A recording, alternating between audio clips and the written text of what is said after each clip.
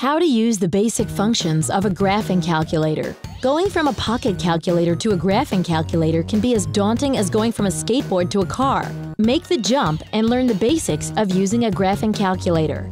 You will need a graphing calculator and an understanding of the order of operations.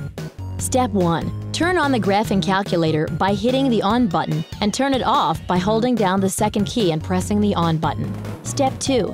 Lighten and darken the screen by pressing the second button and simultaneously pressing either the up or down arrow. Step 3. Use the multiple functions of the buttons. Press a button to use the function written on the button, and hold the second key while pressing a button to use the function written above the button. Some graphing calculators also have a third function that can be accessed by holding down the alpha key while pressing the button. Step 4. Access the calculator's menu by pressing the button labeled Mode. Then move the cursor with the arrow keys, pressing Enter to change settings. Step 5.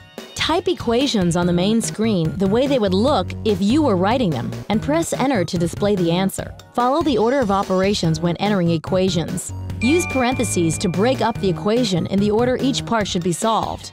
Operations inside parentheses are completed first. Step 6. Erase unwanted items on the screen by hitting the Clear button.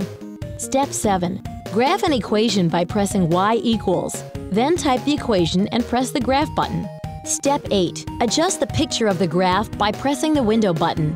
Adjust the values of the X and Y axis and the X and Y minimum to show key aspects of the graph. Did you know Casio produced the world's first graphing calculator, the FX7000G, in 1985?